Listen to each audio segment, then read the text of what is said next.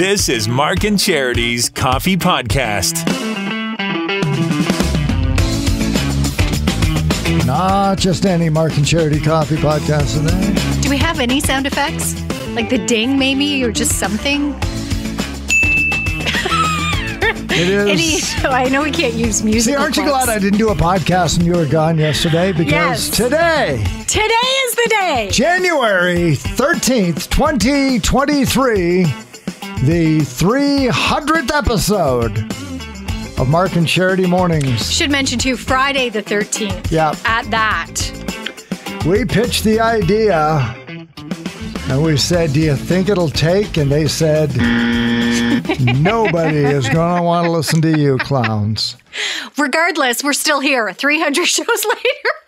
Thank you, everybody in the Quinte region for listening, and that one listener in Brazil and the one in Germany who listen every day. You. We get crazy stats around the world. You know what? It's not quantity, it's quality. That's what we like to think. That's what we like to think. Don't know if it shows up, but we like to think about that. Hey, so I've been away the last 2 days. How's it been? It's been okay. Tell us about Harry Potter and the Cursed Child. Oh my gosh, it was amazing. Yeah. Oh, jeez. So amazing I start ripping apart the studio. It was really good. It was way too long, but it was really good. Was it? Now, do you say it's that because... 3.5 hours. Okay, but it was less interesting because it was too long? I thought there were parts that didn't need to be in it. It needed to be edited. There were maybe one or two scenes I thought, okay. Yeah, dragging it out. We don't need this. When it's 3.5 hours, I get it if it was 2 hours, sure, throw it in. But when it's 3.5 hours and it's a good... Like the rest of it was really good and captivating. Yeah. You don't need to throw in these. J.K. Rowling didn't write junk. She was a very good writer. She was Still is an excellent writer. But yes, Tremendous. It was very well done. I know your daughter has seen it several times. And I thought of that. I was watching it and I was thinking, would this be a show I would come back and see? And yes, it would. Mm-hmm. Because it's full of magic. There were things in there, and it was the first show my boys have gone to. I love going to the theater. Love musical theater, but theater in general. Yep. Love going to see shows, especially in Toronto. And I've been wanting to take the boys because I love it so much. I really wanted them to experience it, but I was waiting for the right show. This was the right show. Right. Ben got antsy for the 3.5 hours. Couldn't blame him because it's a long time. I was getting antsy. But he enjoyed it. Nathan, this was the highlight, loved it. Light goes on. Yeah. The light has come on. I said, would you go see another one? I said, maybe not Harry Potter, but like another show. Yes, Mom. Yeah. Absolutely. Like he was right into it from the moment it started. Just captivated. It a couple was of great. years, Sterling Theater. You got a summer. You got a summer. We volunteer. have talked about that. We've talked about their kids programs during March break and in the summer. I don't know if he's necessarily a performer, but it was the magic of the theater. Trying to figure out, because especially with Harry Potter and other shows I've seen, like Phantom, how they dropped the chandelier. Yeah. But with Harry Potter, with it being a magic show, there were elements that were like, how do they do that? So every so often he'd lean over, he's like, Mom, how did they do that? I'm like, I don't know how they did that. My daughter has a working relationship with Mirvish. Yes. So she knows then how they did a lot of it. When she was speaking with somebody after seeing it, and I said, well, I think that part was done with drones. I think that's how they did that part. Mm-hmm. And so Steph mentioned that to her. Is it done with drones? She said, no, it's real people. It's like, then how do you do it? Mm-hmm. So I can't tell you, but that's real people. And the part that you're talking about, it was real people because they had a malfunction. Okay. They had a hiccup during production. See, I'm glad then. Yes. Right before the intermission. Yes. Yeah. There was a hiccup. And at first you weren't sure, but then when a secondary person comes out and opens their cape so you can't really see. Yeah. It's like, okay, I don't think that's supposed to be happening right now. But it was still fantastic. Oh my gosh, yeah. Yes, but right before our intermission, 1 very week good. Today, that was a Christmas present for you, right? It was, yes. Christmas present for my mom. Today, my wife and I will be going to see Joseph in the Technicolor Dreamcoat in Toronto. Oh, see, that's what I mean. The music. Oh my gosh. Which is probably up there, if not my favorite. Yeah. Because, I mean, Phantom is just ridiculously great. You ask anybody, Phantom's always one of the top ones. I did mornings in Stratford for 10 years, so you go see professional plays. I mean, you get spoiled after a while. But to be able to, when we heard Joseph was coming back, our daughter, because she worked with Mirvish, said, I'm going to need tickets for my parents for Christmas. Here's my wallet. You just take them away. And she found a Friday night And Nice. so there it is. So Do you we're gonna remember the listen to very it. first show you went to? Like ever? Yeah. Ever? No, I don't. Because I really don't. of course, I put pictures up of us at the theater, and one of my friends commented, she's like, what a great experience for the kids. Yeah. Because my nieces came too. She said, hopefully this is something they remember. I remember, and I do too, because I remember the first show I went to, my parents took us to see Cats. And honestly, there's only two things I remember about that show. The eyes. Did you ever see Cats? No. So the opening of the show are these eyes, glowing eyes running up and down the aisle. So the actors are running up and down the aisle, and all you see are these yellow cat eyes. Yeah. Scared the crap out of my sister and I. Because I was maybe, I want to say 6 or 7. Yeah. And Cats is an interesting one to take young kids to, but we were quite young. I remember that, and I remember hearing Memory, the first time hearing Memory, the song. Yep. And that's where the light bulb went on for me. So I'm hoping that happened with Nathan, if not both of them, this weekend. And they do remember that. You don't remember, really? I don't remember the first one because I've lived a long life. Okay, what's the first one you remember then? I don't even know. Really? You've just seen so many. You're so worldly, I wonder Mark. if it wasn't when I was in high school, because there were no plays in Toronto anybody went to, and I lived in Windsor and London. But I think in high school, we went to Stratford, and it was one of the Richard III's or whatever, Yeah. and it was boring. Yeah. It was, Some of them are. for a high school. But I here's the thing I do remember. So for you it was music. Yes. The first thought that struck me was, how do they remember all these lines? Oh, okay. I thought they would literally walk around with scripts and act out play. That's what I thought plays were. I didn't think they could actually perform by memory. Mm-hmm. That's crazy. So the professionalism of a live stage play is what struck me.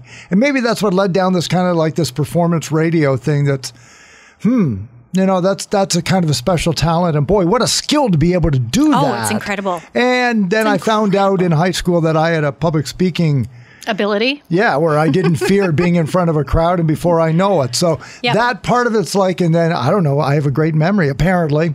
So remembering So why lines aren't you was acting? easy. I don't know why. I do every day. I come in here and I get up True enough. and I pretend This I'm is a happy. stage. Yeah, that's right. Totally different from anything Hey, I've ever I'm seen. Catholic. My parents wanted me to be a priest, and I said, wait a minute. 15 minutes of mic time a week, one sermon, when I can have a 3-hour show every morning? And a podcast and weekends. Not to mention denying women my love. That would be a sin. God, Mark. So anyway. So yeah, it was a good that time. was that. Good yeah, for you. and then we went to the old spaghetti factory. My favorite on the Esplanade. I think it's a favorite for many. Again, Was it I'm jammed? trying to. Actually, it wasn't. We got there at the right time. I'm glad we made reservations though. But it's one of those memories that I'm trying to push on my kids, because you build it up, right? And you do. It's a favorite of mine. Yeah. My sister remembers it. My parents. We've gone there a lot, and so you try to instill that in your kids, like, oh yeah, we're going to the spaghetti, and they're like, oh. Do they only serve spaghetti? I'm like, yeah, they only. I said, no, they'll have other things. Yeah, okay. come on. You can have lasagna. You can have chicken parm. And Come you on. walk in, and there's all that stained glass, and I know you've talked about the streetcar, but you talk like, for me, it's the carousel, the horses, and you Yeah. look around the colors and just being in there, and it's still quite nice. But the kids are like, nah.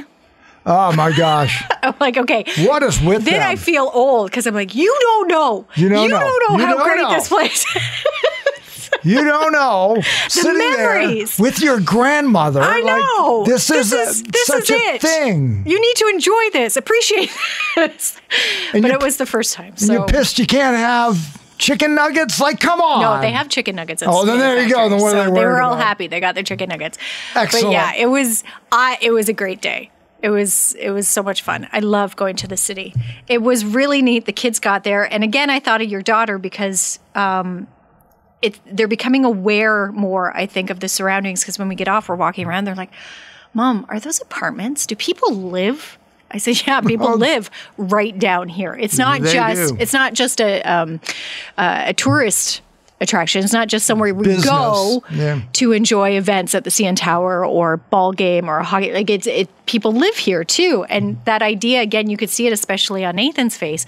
He's like, wow, that would be really cool I'm like, it would be really cool to live down here. It's not for me, So but hey. expensive. And then I thought of your daughter, and I'm like, Dad. yeah. Yeah. But there is that excitement to being in the city, right? And the lights and the action and everything going on. Yeah, not for everybody. Great place to visit. Yep. Love it. Yep. But happy to be home. Yep. Anyway, well, that's great. Yeah, Good it was for a yours. good couple of days. Good for the kids. What else was going on? What else was we going on talk here? About? I don't know what was going on. I think that was about it. Yeah. Yeah.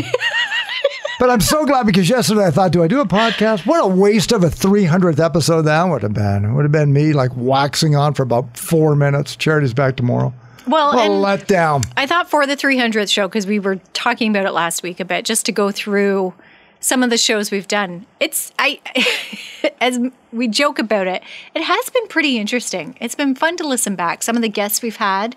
Oh, yeah, for sure. Some of the things we've done, the interviews, because a lot of what we do on the air ends up here too. But there's also been the times where it hasn't been on the air. It's just been here. Because we didn't talk about you being in Toronto today, because that kind of goes on and it's a little... But some of our guests, you can kind of dive into it a little bit more, get some more of the background. And it's been very interesting these last couple of years doing the podcast. It's been quite enjoyable. It's a whole new animal, which I knew. But it kind of, does it change the way you broadcast on the radio? I think it has. Because doing this allows me to be more relaxed. We're not on a time constraint. We aim to be about 15 minutes. I don't know the last time we were 15 minutes. It's gotten a little bigger. Goodbye, everybody. But when we're doing the show, like the morning show on the air live, there's that time constraint. We only have so much time to get everything in, and it's a lot more of, well, at least I try not to talk over you.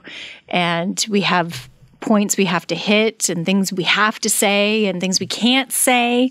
This allows a little more relaxation, and I think not sincerity not that we're not honest on the air, but maybe a little truer self as well. Well, it's relaxed. Yeah. I find that when I think of things we're going to do on the air, which I've done for 35 years, I guess I'm a little bit like Jerry Seinfeld, though not talented. I'm not talented like him. But his thing is he always says he is never 100% present wherever he is. Like if he's at a restaurant with his family, he's there, 95%. 5% of him is looking around for the next story. For bits. Yeah, he's like, okay, I'm here doing this. What can I take back from this onto the air? My point is, so there's always been that little bit of me that we do a 3-hour show and the other 21 hours is show prep. But now there's a part of me that says, oh, I'm not going to use that on the air, but that would be great on the podcast. I now find I filter things differently, or things that I went, that's interesting, but it wouldn't fit on air. I now know I have an outlet to say, oh, you know what? And I go back to a guy like Joe Reed with the buses. We didn't spend a lot of time with that on the air. What could we do? Did we even put that on the air? I don't even think we did. I think it was just a podcast. Right. Talk. So it was like an opportunity to say, here's something really kind of neat. And I know we've done that before when we have artists and performers who come to the Empire Theater. We'll spend 10 minutes with them, which is great, and only give like a snippet on the air. We don't have a lot. And I go back to the great chat you had with Gowan this week.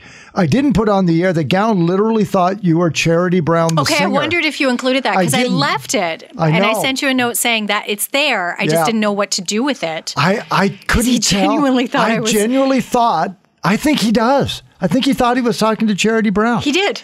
And he totally did. And again, I'm not sure if you're just the sweetest person or if you just wanted the ego boost. You didn't dissuade him of that at all. Well, and I should have kept it running, but I stopped it because we said goodbye. But I thought he was teasing me. I honestly thought during that conversation, he was teasing me. I thought he knew I wasn't her. I couldn't possibly be her. Number one, she was a singer from the 70s. I wasn't born until like late 70s. But I thought he was teasing because people do. People have teased me in the past. I told you about my first day at Loyalist. John Henderson calling me up. He's like, which one of you were Charity Brown? And making that connection. And through my career, and I said this to Gowan afterwards, everybody has teased me about, oh, you look really great for your age. Making that connection. So I thought that's what he was doing. He was just playing it up. Yeah. And it wasn't until we were done recording and he kept going on. And I said, I'm actually not her. And he said, what? I said, no. I said, that's my real name. no connection to her whatsoever. I'm not related to her. My parents weren't fans. It's just purely coincidental that my name is the same as the 70s singer. Yeah.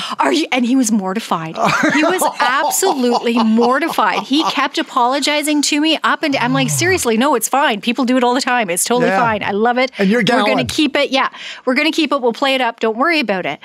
But I thought he was teasing me. I didn't really think he honestly, but he did. I cut it off before then because it would have been better if you were here to tell the story. Otherwise, it would have just been me going, I don't know, because I wasn't on the interview. But, oh, my gosh. Yeah. That was so good. He thought I was. Yeah. And probably the only person who genuinely thought I was, ever.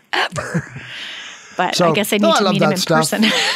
I love when we have guests on and we get a chance to spend more time. Like I said, it's just a little bit more casual. And we do that when we interview somebody that we know is for the podcast, not on air. Yes. We tend to delve a little bit more into it. Cary Durant keeps coming to mind. Yeah. He's been one we've talked to a few times. Local hockey guy, heavily involved in coaching again, was doing a fundraiser together, equipment for kids in need, hockey equipment, but also has quite an interesting past. He was one of the one of the kids from Maple Leaf Gardens. Mm-hmm. And hearing his story, like you said, we didn't dive into it quite as much as we did on the air. Again, we aired a snippet and then featured the whole story on our podcast. And I just think back to that particular chat with him, how interesting, but also heartbreaking to hear. It was very interesting talking to And then Cary. the time on air,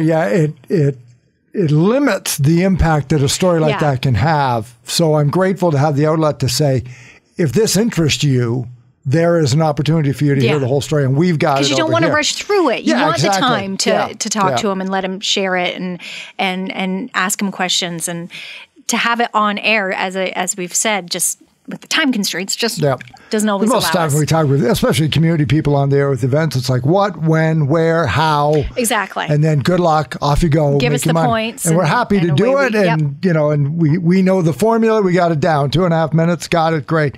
But to be able to spend a little bit more time, because some of the stories do require more explanation, like your friend from Campbellford who went over to Ukraine, and he went twice. Oh, yeah, John. Yes. John, that was an amazing story. How do you explain why you would want to go over to a war zone, or at least to the border of the war zone, and help refugees get somewhere else in Europe when you live in Campbellford and run a brewery? So that's not a 2-minute chat. No, and then absolutely not. What hoops did you have to go through, and what did you learn? And so to have this kind of an outlet to be able to share bigger stories in greater depth with people across the Quinte region is, I suppose it's a responsibility to get all waxing poetic. Just kind of spend this time a little bit more. Yeah, we can yokel around, but I was just going to say, then there's the other side where we just we just joke around and do silly games and astrological things. Points that are made. One day we'll have a sponsor. For 300 shows, we haven't made a dime for the company, but they like it. So, I'd like to think we have fun with it too. I don't think we would do it if we didn't enjoy it. I know I enjoy it. It's another way to communicate and connect with everyone, which is great. So thank you, everybody, for downloading and for listening. And if this is your first one, first 299, we're a lot like this. Other than as we pointed out, a few highlighted you might want to go back and have a listen to. Cary Durant and John Graham, is it? John Graham. Joanna Allen was another one that jumps out. She's the one that went over for the Queen's funeral. Yes. That was also really interesting to speak to her, too. She was amazing. She is a great storyteller. That's another one you should listen to if you haven't yet already. Yeah, so go back and check out some of those and have yourself a great weekend. Our football picks are ready to go. You and I only differ on one of the 6 this weekend. I know. Emily's differing 2 with you. Cole and you seem to be on the same page. I think Cole and I are the same. Yeah, so it's going to be an interesting weekend how the 4 of us come in on Monday. Who will be, because there's only one game between Mark and I, that'll be the game that... Right. Who will be the winner? If Seattle knocks off San Francisco in game 1... I'm done. All bets are off for everybody. It'll just be a free-for-all. I was going to go with Seattle until you started talking about San Fran, and then, if Mark's on San Fran, I should probably. So you're right. If something happens... They won me my fantasy football pool. San Fran. Well, we'll see how it and their goes. defense. Great prize up for grabs. If you haven't entered man. yet, get to our website, 955hitsfm.ca. I love this $250 gift card to Belleville's M&M Food Market, which is great, 149 Bell Boulevard, and a 75-inch LG NanoCell LED 4K UHD Oh my gosh. OMG. There are so many letters Smart and numbers TV. in there. Yeah. And it comes with a warning, must be under 21 to operate. Must have. Yes, you'd have to be. Must have a millennial to help set it up. 75-inch. Oh, it's so good. Oh my gosh. Can you imagine how big? But that would be like, two of those panes? Maybe three? I think that's a 50-inch TV on our wall that we have up here. Let's throw another 2 feet past that. And of course, then up because it's 75 corner to corner. Larger than I need in my house. Oh my gosh. So good. So it's like you're there. It's like you're in the picture. Yeah. When you're watching something, you're in it. Yep. You're watching Die Hard at Christmas. Oh my God. There it is, 75-inch TV. Hey, have a great Friday the 13th, everybody. A lot of snow today in the area. Be careful with your driving, but it's going to clear up on the weekend. We're back at it again on Monday, which is Blue Monday. Mm-hmm. Monday is said to be the third Monday of January. Yep. The most depressing day of the year. So by saying it, we dispel it. That's the way I like to say. Forewarned, forearmed. Gotcha. It's because, let's hope so. New Year's resolutions are kind of maybe falling down already. Yeah. So that's over. Oh, the Visa bill just came in for Christmas. And it's still dark and cold. Thanks. Hey, Mark and Charity. Thank you so much for everything you're doing for me today. So we'll cheer up on Monday, all right? Have yourself a great weekend. We'll talk to you then. Thanks for 300 great shows.